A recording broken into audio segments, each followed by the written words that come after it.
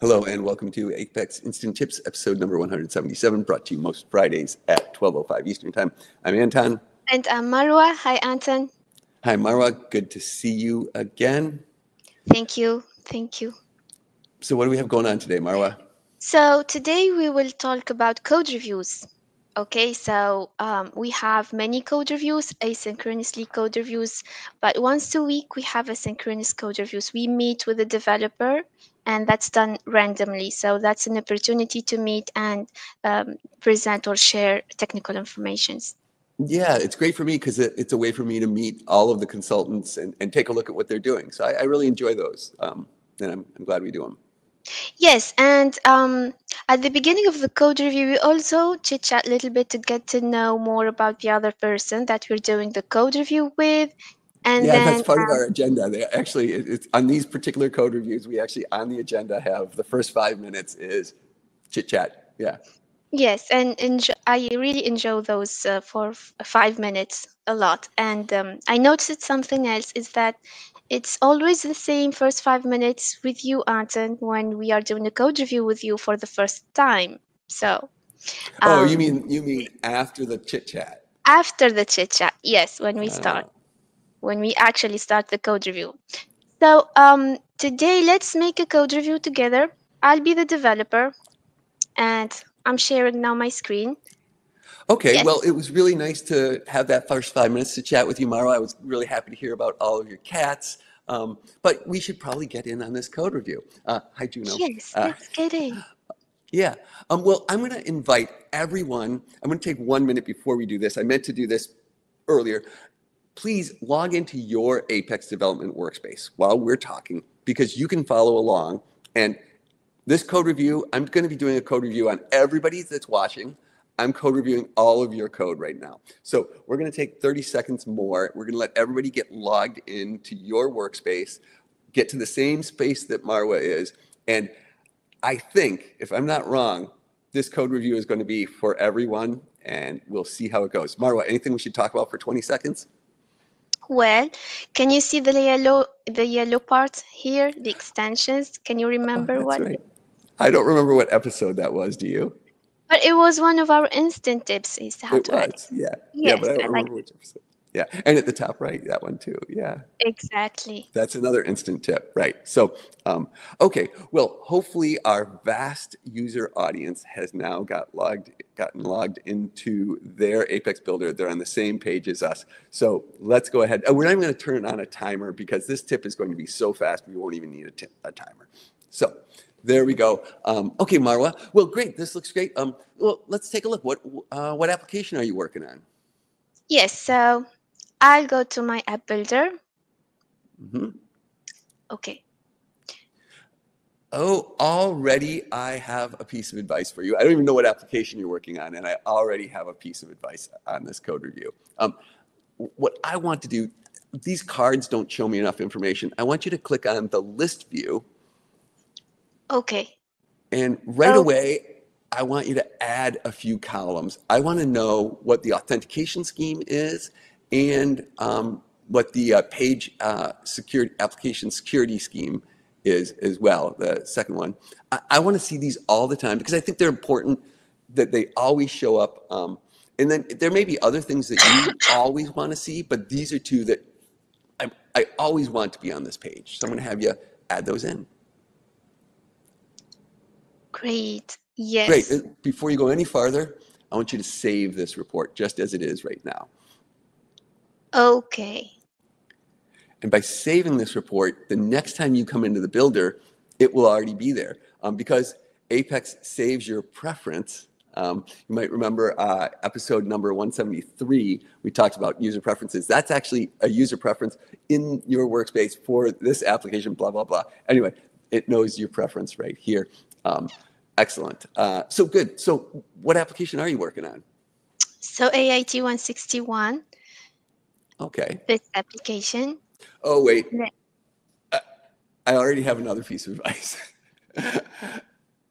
Right here, these cards don't give me enough information either, right? So could you change this Mhm. to list view? And can you guess what Absolutely. columns? Can you guess what columns I'm going to have you add? Okay. So let's see. Authorization scheme. Yep, for sure. That protection level. Protection level. Yep. I'd also like to see pages public. And you can add any other ones that you want, but I think page mode is another one that I like to see. Okay, page mode. Okay, Right. And this one. maybe you don't need that one. That's up to you, but apply that change. Definitely those security ones. Go ahead and apply that change. Um, because now it will stand out to you. Every time you go to click that run icon with authorization scheme right to the right of it, you'll know, wait a minute.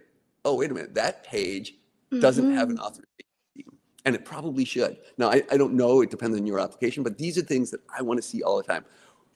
Next step, save that report. Yes.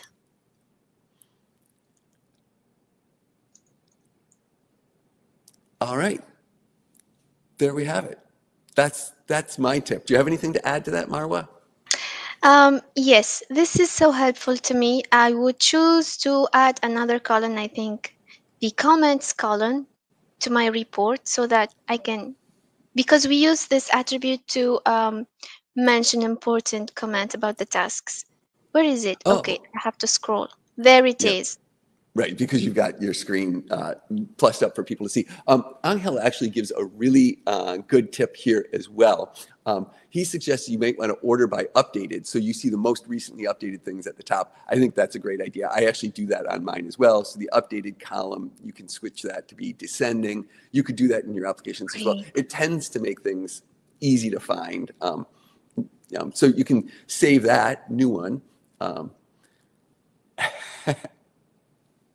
so yes, Fernando, exactly right. So say great. So great. Now we have our, and you can have multiples of these, but whichever one you were last on is going to be what you come to when you're there. That is today's tip. Oh, you know what, Marwa, we talked a little bit. There's one other little thing that you pointed out to me, and that's that under shared components, you can actually put an application comment. Marwa Yes. pointed this out to me just earlier today. And so here, you can put whatever you want for a comment in your application.